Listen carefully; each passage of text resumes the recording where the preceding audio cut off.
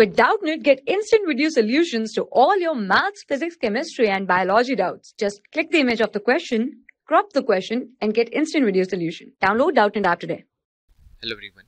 If we talk about this question, this given question is define amplitude of simple harmonic motion.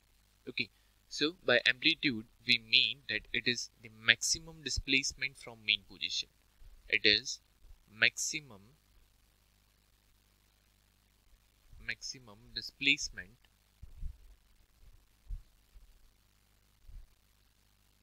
from mean position.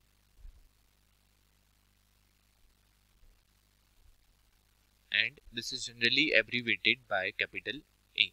Okay. Now again, let us suppose that on this particular line S.H.M is being performed, and the middle point of this particular line, this is the mean position. So from mean position, the maximum point at which it can go. So this is positive extreme position, and this is the farthest point from the mean position at which it go, and similarly this is negative extreme, and this is also at the same distance from mean position as the positive extreme. So this distance between mean position and extreme position is called amplitude. So this blue highlighted line or length is called amplitude. This one is amplitude, and this one is also amplitude. Okay, this one is also amplitude.